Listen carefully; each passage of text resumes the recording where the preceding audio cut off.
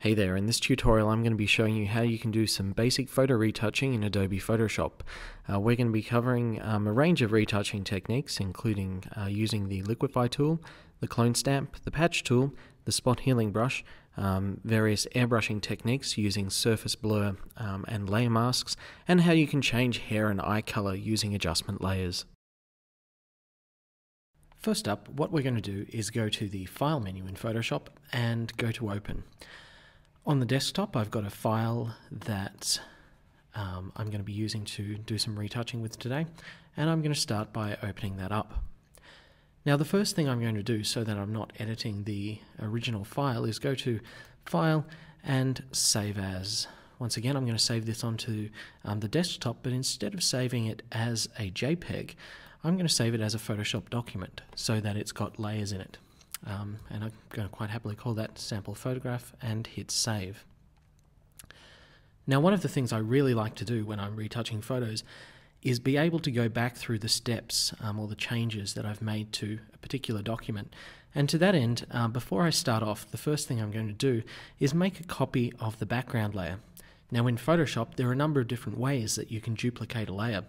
First of all, you can select that layer in the Layers palette, and if you can't see the Layers palette, you can always show it by going to Window and Layers. The first way I can duplicate this is by selecting the layer, going to the Layer menu and Duplicate Layer. I'll be then presented with a dialog box where I can enter a new name for that layer and hit OK. And you'll notice that in the Layers palette over here, it's created a copy of that background layer. I'm going to delete that by dragging it to the small delete a layer icon at the bottom of the Layers palette.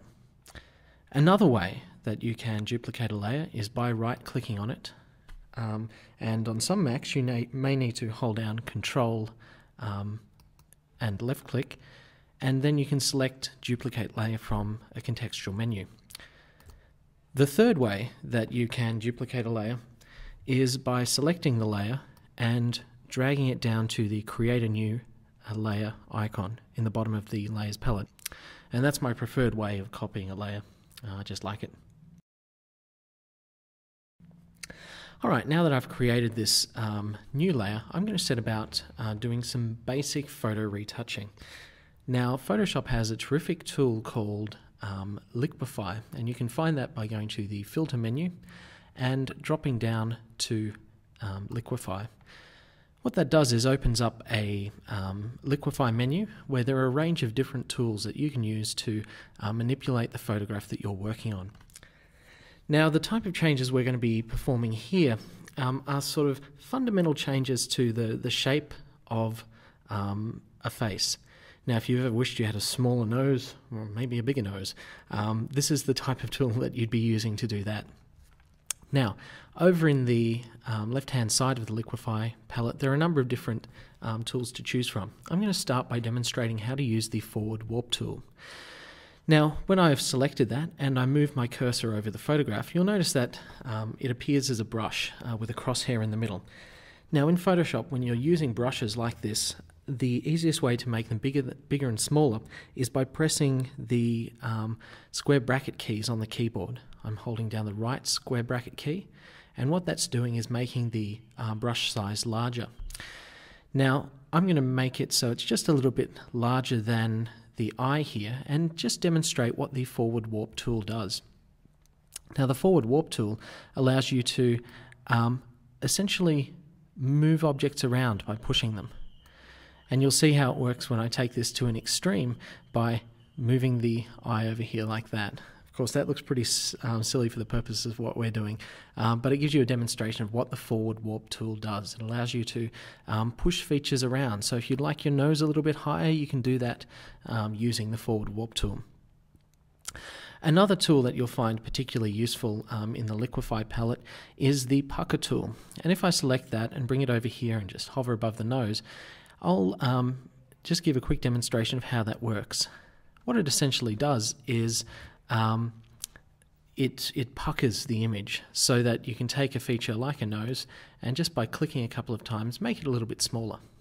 And I'm just pressing Command Z to undo so you can see those changes. The other tool that you might find useful for this sort of photo manipulation is the bloat tool, which again lives over here in the toolbar. I'm going to grab the bloat tool and demonstrate what it does by, again, just clicking on one of the eyes here. Pressing a couple of times, you'll notice that it can make features larger.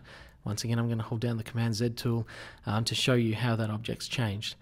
Now, you can achieve really subtle and nice things by manipulating facial features in this way. Making eyes a little bit larger, making noses a little bit smaller, that sort of thing.